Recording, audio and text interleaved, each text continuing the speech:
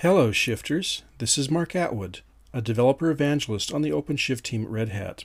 And today I'd like to show you a neat new feature that we have just added to OpenShift. We call it Instant Application.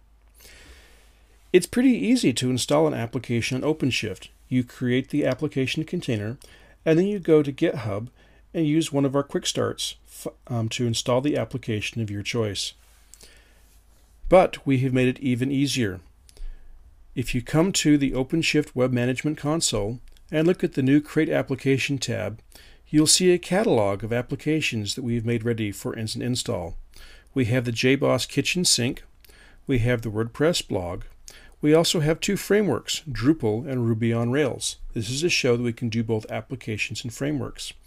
This catalog is going to grow over time, so please let us know what other applications you would like to see added to it. For the sake of this example, I'm going to start up a WordPress. If I come to the WordPress Instant App and tap Select, information about the WordPress Instant Application will come up. Here you can see Configure New Application. Here's documentation about the application we'll start. It's a WordPress application, which is described at wordpress.org, and we're going to be installing version 3.3.2. OpenShift itself is going to use the PHP 5.3 language container and start up a MySQL 5.1 database cartridge and attach it. Also, here's the URL for the quickstart repository that this application is based on. It's important to have access to that repository so you can see what code we're going to be installing for you, and also to get such important information as the administration password for your application so you can change it after it's installed. Here is where we enter the name of our application. The public URL will be http:// the application name dash then the namespace for your application rhcloud.com. We'll call this application blog.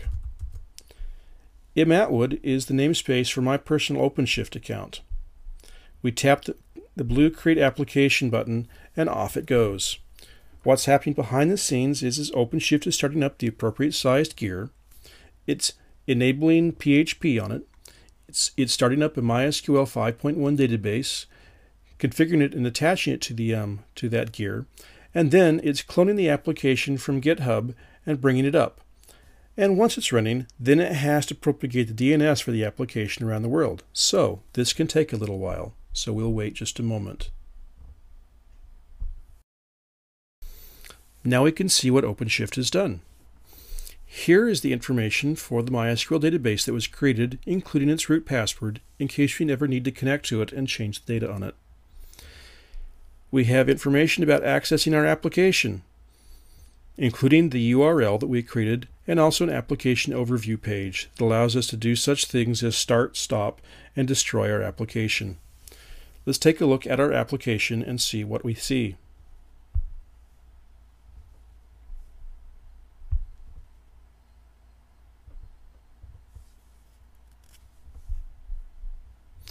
And here is the OpenShift WordPress example site. We could log into it with the administration information we got from looking at the GitHub repository, and we can see the initial bit of information. That's all there is for creating instant start applications in OpenShift.